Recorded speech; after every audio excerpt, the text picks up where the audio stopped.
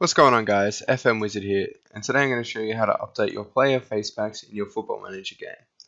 This is important because as Football Manager updates the squads based on real life transfers, this leads to your pitches in your game not matching up with the club.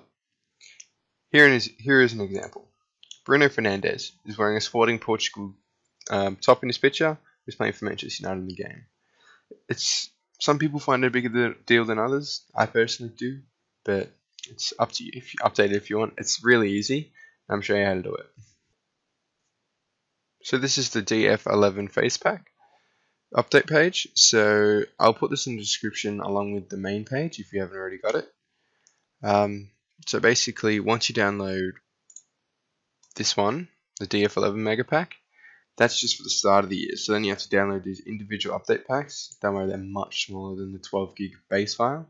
They're about 300 megabytes each, I believe. I literally just downloaded them all. It took me about 20 minutes. So once you download them, we'll continue on. So I guess I better explain this monstrosity of a tactic. Basically, for every month of the update pack, I've chosen one player that's going to get updated. So this is just a test if it works. So De Jong is September. Andrea is our October. Paul is our November. And Zlatan is our December plus January. Now, Martin Braithwaite isn't in the preview file, but I will show you how I know he will be in the update. Another tip I can give you guys is if you go into your preferences and go down to the skin subheading, just click on this bottom one, show screen IDs in title bar. It was just skidding. Click confirm and load back into your game. Now this is good because this will give you so each player and league and anything that has an image, as you see up here, has an ID. Now this ID is crucial for skinning. So if we go on Martin, his is that. Alright, now we want to go to our face packs update. And we click on February. Yep. Now we want to pull it up again. And now if we search 270, let's do it a bit quick. So 270131113, that's him. We open that. As you see, Barcelona. So that's how we know that that's the update.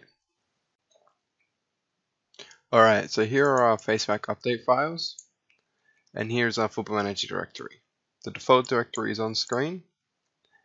Now once we're in the directory, just go Graphics, Facepack, wherever you installed your Facepacks. Open up to the screen where it's got all the faces.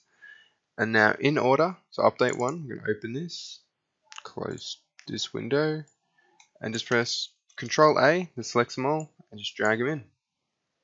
Now this will take some time. You want to do this with all of them. So it's almost done. And in order, it is crucial it is in order. So I'll speed this bit up. Now when this comes up, go replace the files.